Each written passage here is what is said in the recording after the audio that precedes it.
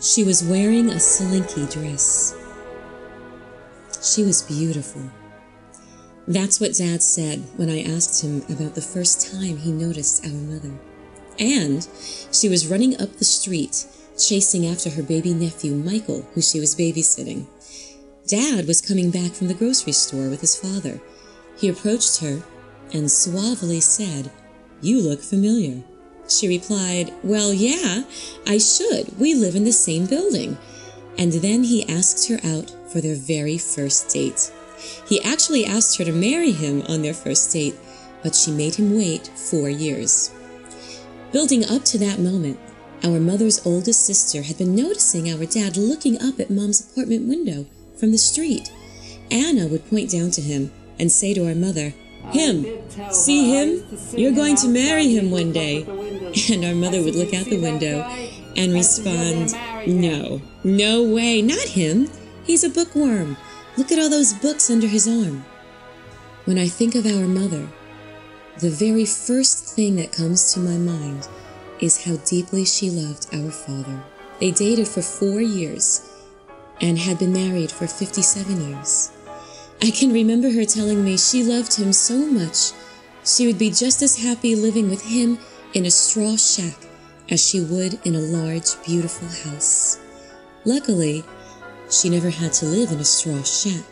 From their first apartment as a newlywed couple in the Bronx, where my brother Bruce was born, to their apartment in Linden Towers in Flushing, where my sister Stacy was born, to their house in Douglaston, where I grew up, and finally, her true dream home here in Florida, at the Bellagio.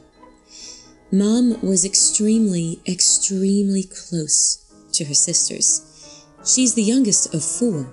There was Anna, her oldest sister, who was really more like a mother to her, as Anna was 18 years older than Mom, and she really raised our mother.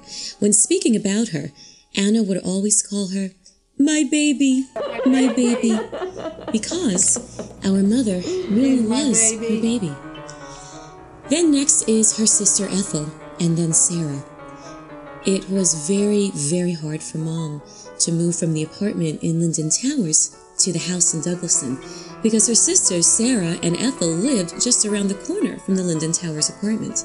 She used to tell me stories of how wonderful it was having them so close by, but even though they were so close by, she still spent hours talking on the phone with them.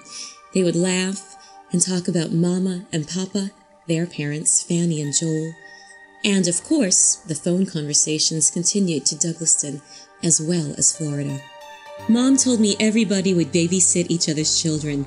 Sarah babysat for my brother Bruce when Mom was giving birth to our sister Stacy.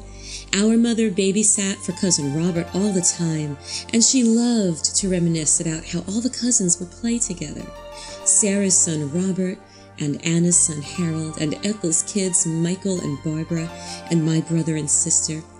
I had not yet arrived on the scene, but when I did, I really treasured hearing these stories of Mom's recollections, and she would tell them to me over and over, but I never tired of hearing them. She and her sisters and all the kids and husbands spent their summers together in upstate New York at various bungalow colonies, including Futterman's and Max's in the Catskills. My brother Bruce recently restored and transferred to DVD incredible family footage that our father shot of my mother on his 8mm film camera.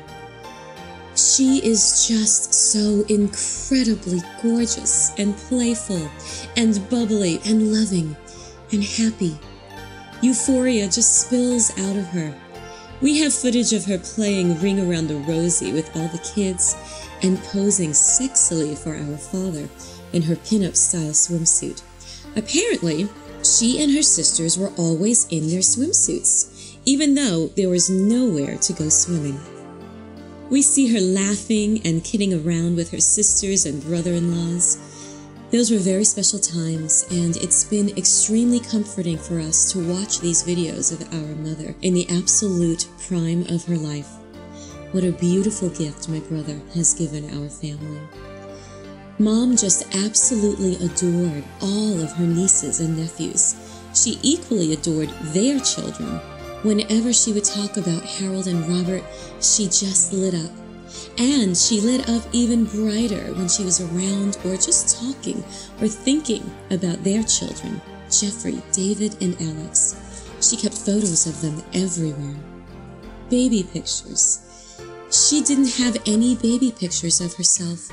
I have never seen a baby picture of my mother. They just don't exist.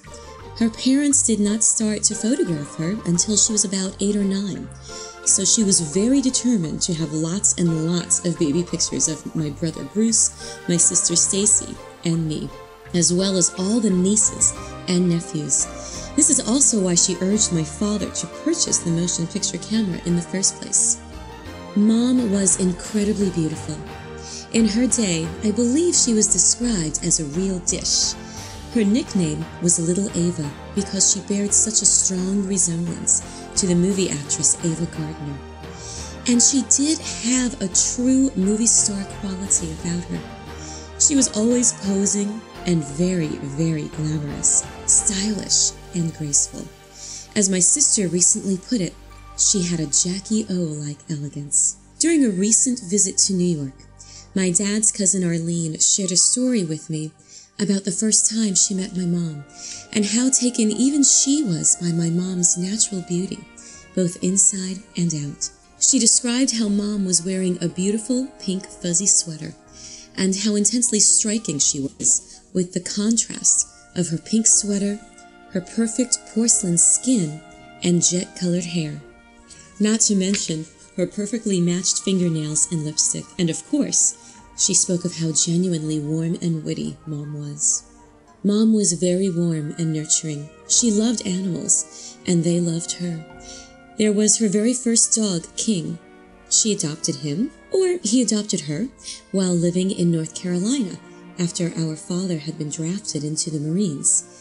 As the story goes, Mom and Dad were over a friend's house, and Mom had mentioned how wonderful it would be to have a dog. The friend said, "There's a pack of dogs right next door. Go see if there's one you like." So they went over there, and she pointed to the most playful dog, who eventually became King. The friend then brought over a hot dog to lure King away from the others, and it was love at first sight between King and Mom. Several months later, a soldier was driving by the house and spotted King playing in the front yard. He stopped and called out a different name. The dog ran right to him. Apparently, King already had an owner. Mom was heartbroken, but she knew she had to do the right thing, so she took off his collar and said goodbye to King. Well, about an hour later, the soldier returned King to Mom. The dog was so miserable being away from her that he ripped up the poor soldier's house. It always did feel so good to be near Mom.